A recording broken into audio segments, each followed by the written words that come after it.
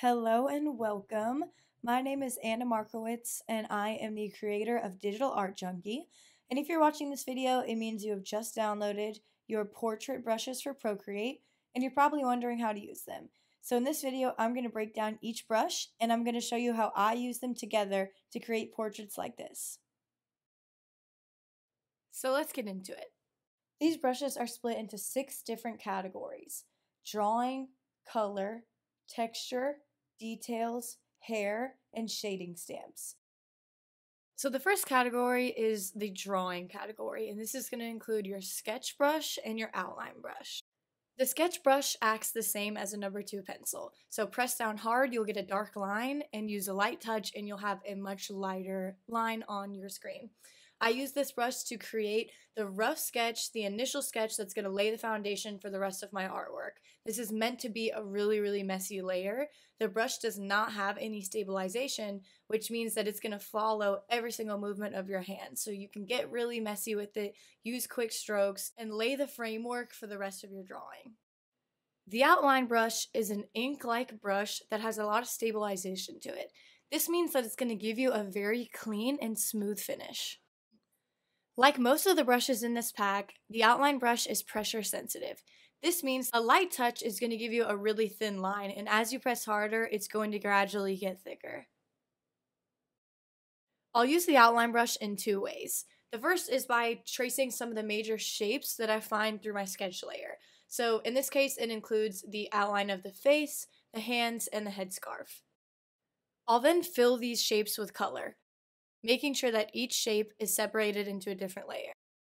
The second way that I use the outline brush is by creating just cleaner lines on top of that messy sketch layer. So I'll create a new layer above the sketch layer and just start tracing over some of those main guidelines that I want to follow through the rest of my painting, just creating a much cleaner guideline to follow.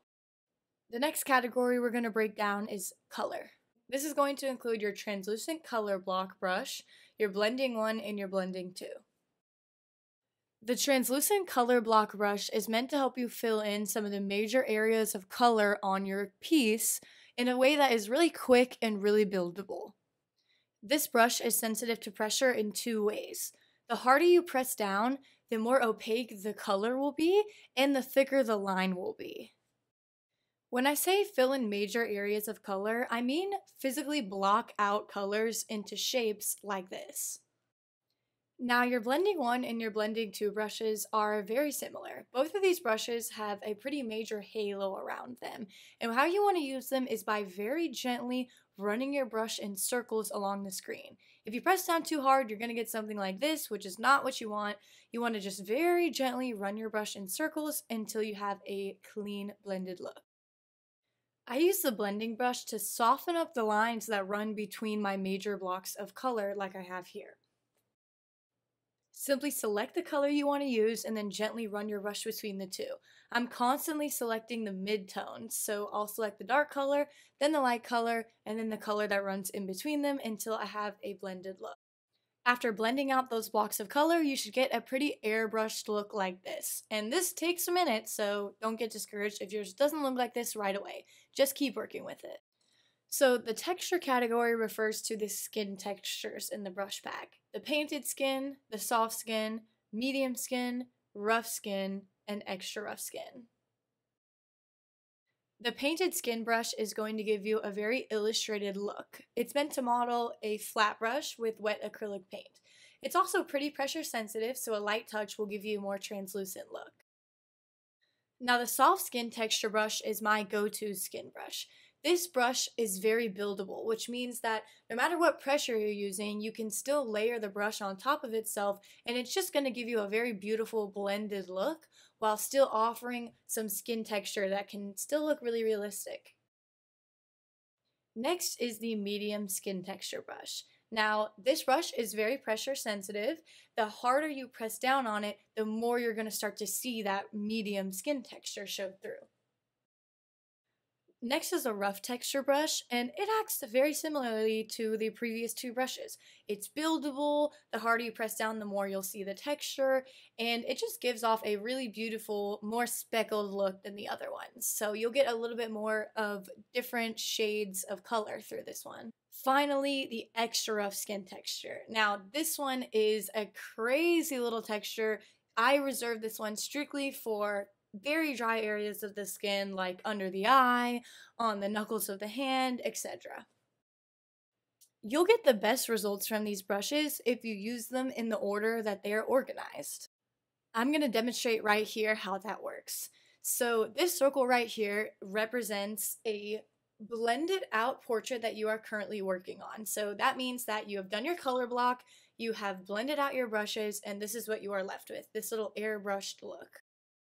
What I will do is create a new layer above this one and select clipping mask.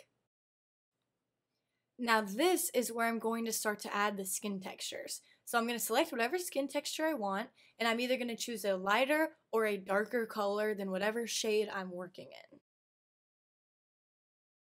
As you can see, we're already starting to get a very skin-like textured look. Now for the best results, you're going to want to combine multiple different skin brushes.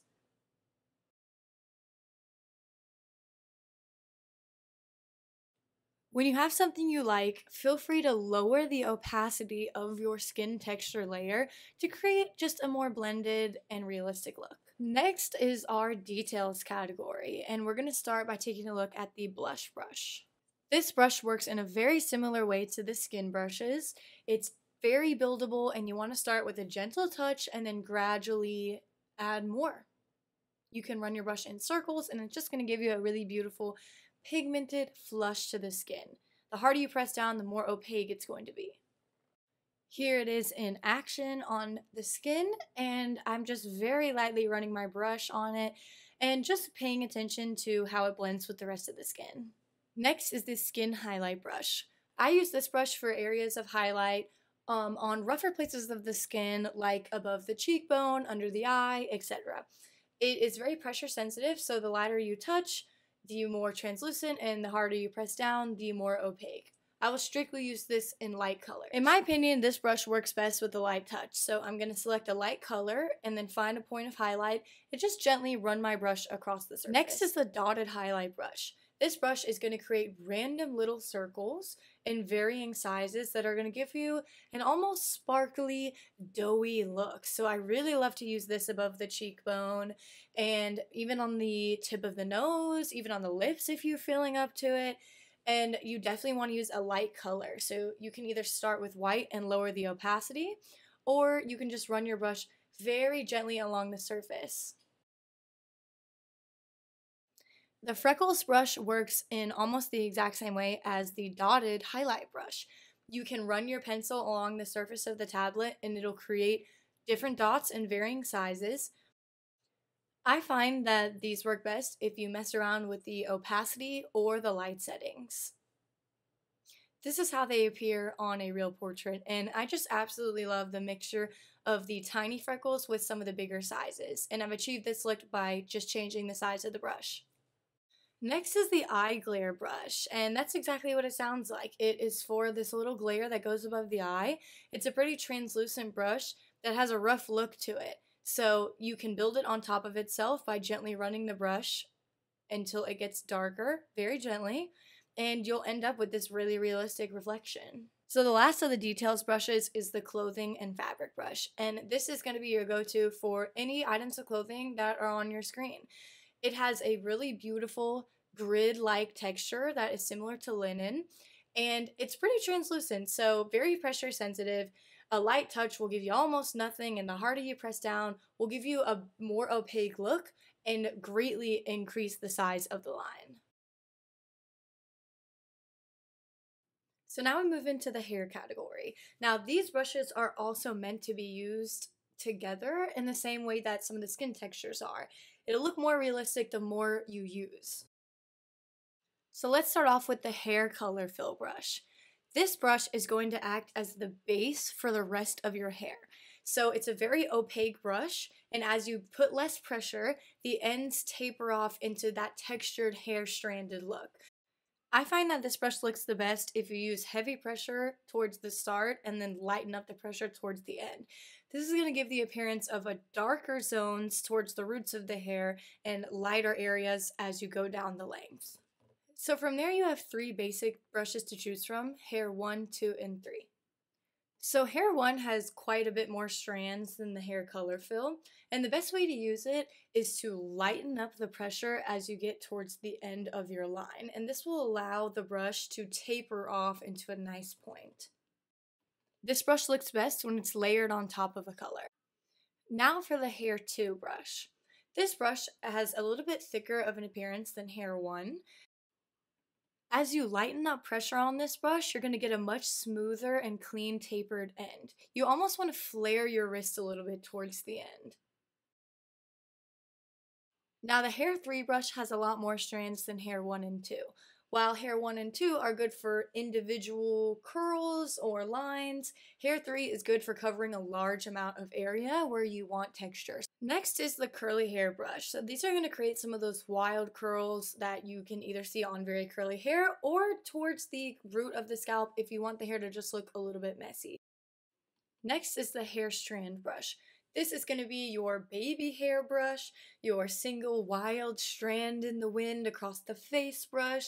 These are just the tiny strands that are really going to pull together your realistic look. The harder you press down, the thicker the line. So you really want to barely be touching the screen as you get to the end so that you can end in a really tapered look. The lashes brush is going to work similar to that last brush.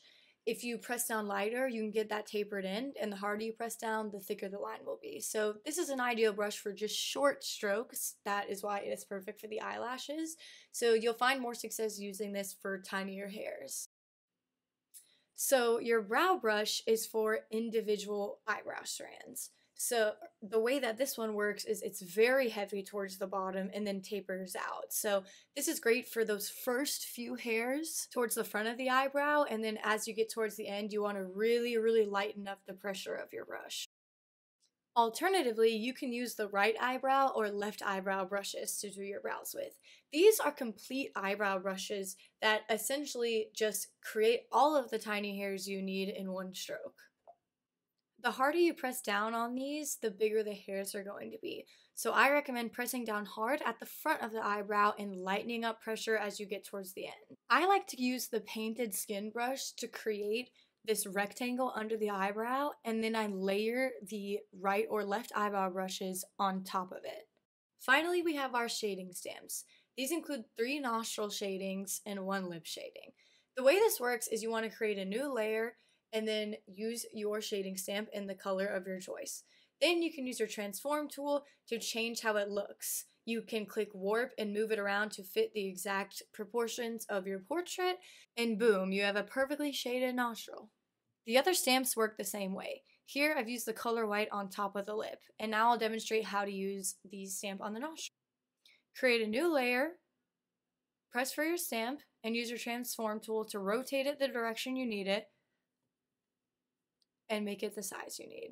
Then I like to mess with some of the lighting settings until I find one that blends it in with the rest of the skin. The last thing I'll talk to you about is the paper textures. With this pack, you received 5 paper textures, and these are going to make all of the difference with your paintings. I'm going to show you how I use them. The first thing you want to do is go up to your settings and select Insert a File. Then click on the paper of your choice and fit it to the screen. Make sure it covers every inch of your canvas. Make sure the paper layer is located as the very top layer. Then select N and play around with the light settings. I normally will use color burn, linear burn, multiply, or overlay. I recommend playing around with each one of these and seeing which works best for your drawing. You can also lower the opacity of these.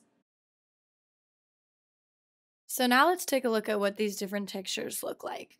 Here we have the cardstock texture, the linen texture,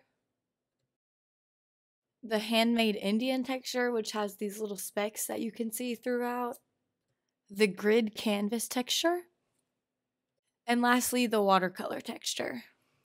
Thank you guys so much for watching, and thank you for purchasing these brushes. I really hope you enjoy them, and if you have any questions along the way, please send me an email. I'd be happy to answer any of them.